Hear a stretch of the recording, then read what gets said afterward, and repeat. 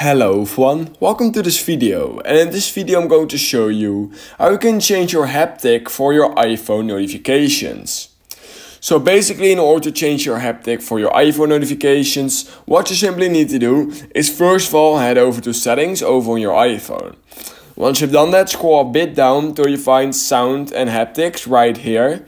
And then at this page, what you need to do is click on reminder alerts, because that is of course what we are going to need. So click on that.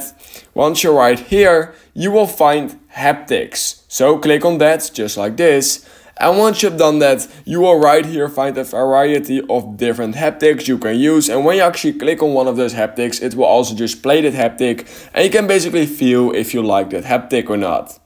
That's basically all you need to do in order to actually change your haptic for your iPhone notifications. So yeah, that being said, please consider liking this video and subscribing to my channel. And I hope I will see you in my next YouTube tutorial video.